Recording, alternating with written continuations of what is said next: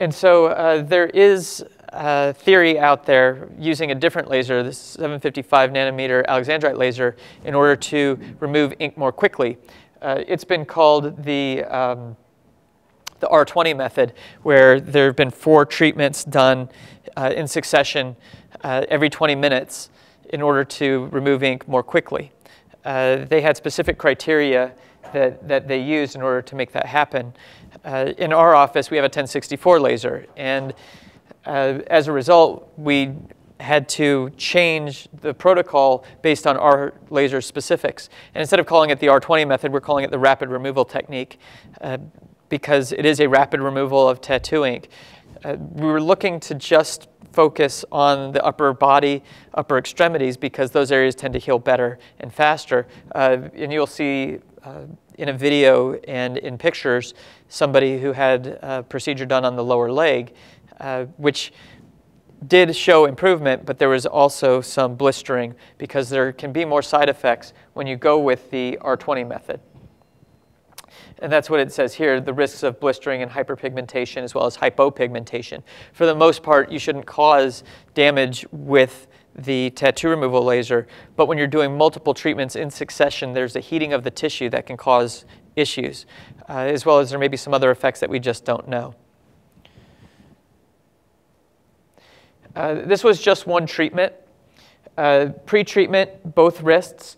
We did the right wrist with the rapid removal technique. 4 treatments were done in one day. And this is the video of that event.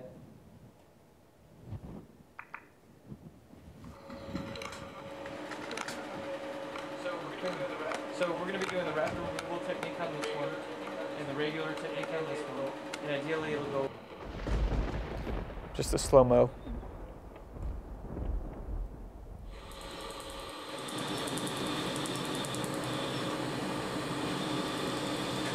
These lasers are fast, and you can see that the ink is disappearing quickly. When you see the white, that's steam. There's steam that's generated. You see less and less of it as you continue to treat over time.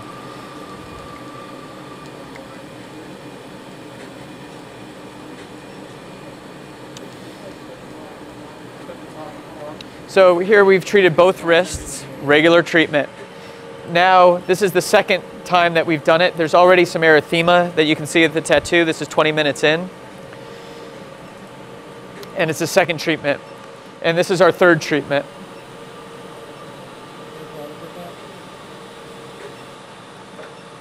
So that's the rapid removal technique there.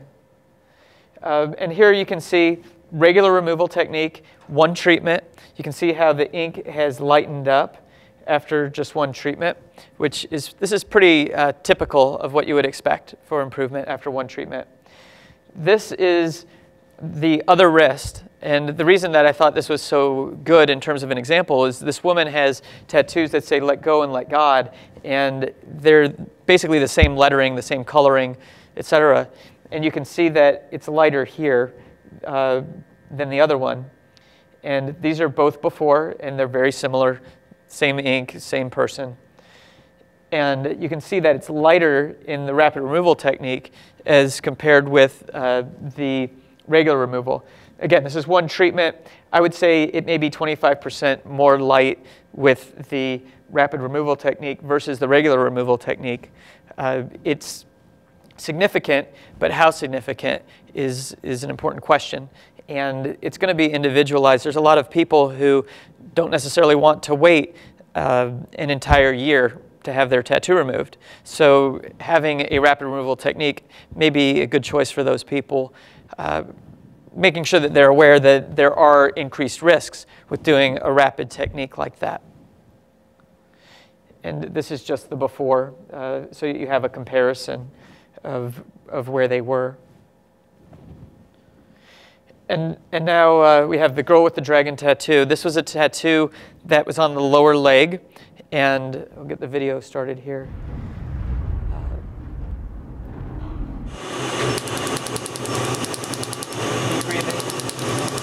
Here we're lasering the entire tattoo. Just removing everything with a regular technique. There's nothing special with this treatment. You can see that the entire tattoo is treated. And here we've sectioned off a portion of it with the tape. And we're just lasering over that portion to make it a rapid removal technique just on half of it. We wanted the patient as their own control since the other one was a very unique situation where there were 2 tattoos on the wrists. This one, there's only 1 tattoo. We divided the tattoo in half and wanted to see how it healed. There was blistering. There was some mild pain and discomfort with this treatment. Lower legs are notoriously difficult in general for any kind of procedure, but this is the after. And this was, the first treatment was August 21st, and the second was, there is no second yet, but the follow-up here is October 26th. And you can see where we did the rapid removal, there's a little bit more erythema right now, and we're not going to be lasering on her again until the erythema and the crusting improves. But there is an increase in terms of the amount of ink that's present in the non-rapid removal versus the rapid removal area. It's good to see. And that's it for this part of the lecture. I do have one other quick promotional video to show, just the laser in general.